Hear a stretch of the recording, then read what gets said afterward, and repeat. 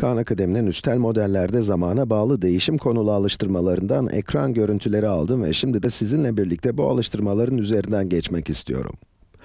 Baharın ilk gününde ağaçlar çiçek açmaya başlıyor. Güzel ve ağaçlar çiçek açtıkça bu çiçeklerle beslenen çekirgelerin popülasyonunda bir artış gözlemleniyor. Baharın ilk gününden itibaren geçen zamanla toplam çekirge sayısı arasındaki ilişki aşağıdaki ct fonksiyonuyla modellenmiş ve t gün olarak verilmiş. Bu fonksiyon toplam çekirge sayısını baharın ilk gününden itibaren geçen gün sayısı cinsinden veriyor. Anlaştık değil mi?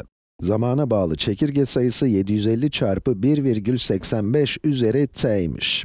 Çekirge popülasyonunun günlük değişimi ile ilgili aşağıdaki cümleyi tamamlayınız ya da düzeltiniz. Diyeceğiz ki çekirge popülasyonu her gün artıyor ya da azalıyor. Peki.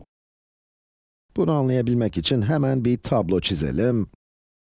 Evet, tablonun ilk sütununa t, ikincisine de ct yazalım.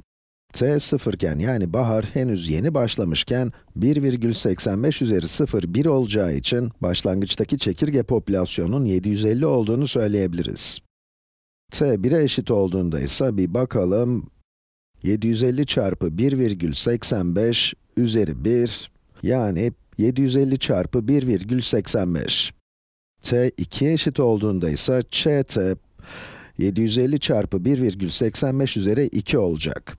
Bunun yerine 1,85 çarpı 1,85 yazalım.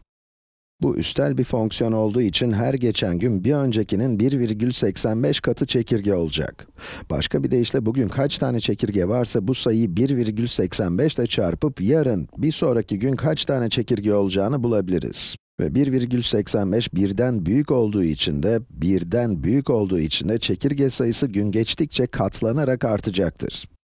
O halde burada artıyor diyeceğiz. Gerçek alıştırmayı yapıyor olsaydık tabii seçebilirdik ama şu an seçemediğimiz için üzerine yazıyoruz. Büyüme oranı ise 1,85. Şahane. Evet, gelin bir tane daha yapalım. Veci, Sibirya'daki ayı popülasyonundaki değişimleri gözlemleyen bir ekolojistmiş, çevre bilimci yani. Veci'nin araştırmasına başladığı günden itibaren geçen zamanla toplam ayı sayısı arasındaki ilişki aşağıdaki fonksiyonla modellenmiştir. Peki. Ve t yıl olarak verilmiş. Evet, burada yine üstel bir fonksiyon var. Ayı popülasyonunun yıllık değişimiyle ilgili aşağıdaki cümleyi tamamlayınız. Fonksiyonu incelediğimizde ayı popülasyonunun her geçen yıl bir öncekinin 2/3'ü kadar olacağını görüyoruz. Evet, bir önceki alıştırmadakine benzer bir tablo çizersek her şey daha kolay olacak.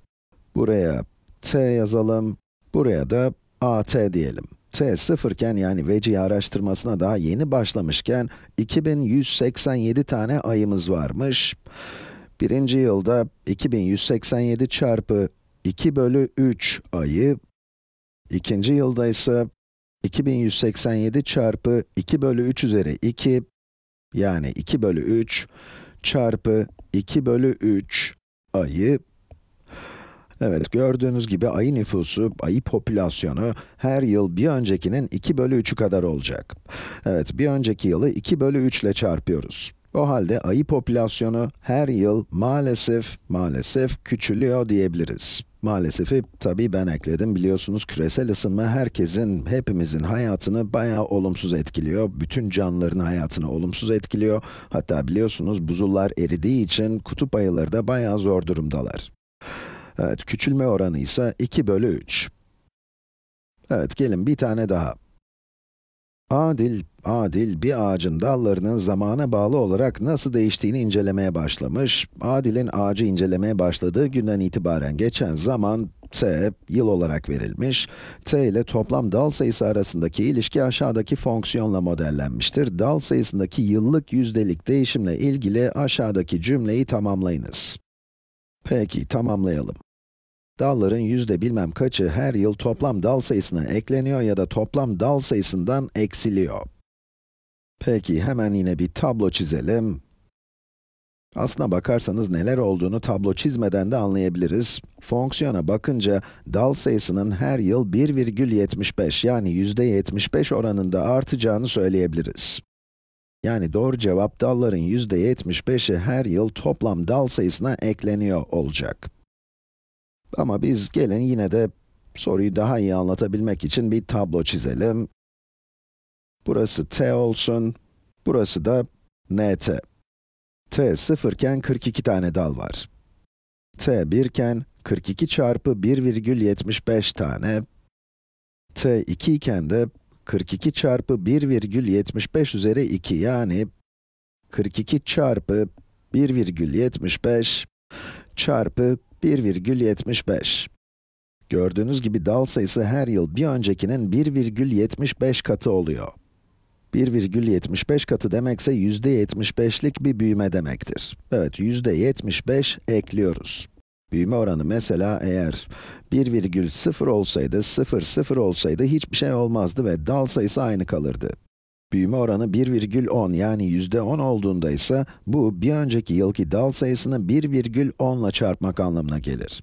Büyüme oranı eğer 2,0 olsaydı bu mevcut sayının 2 katına çıkıyoruz demek olacaktı. %100 artış demek olacaktı.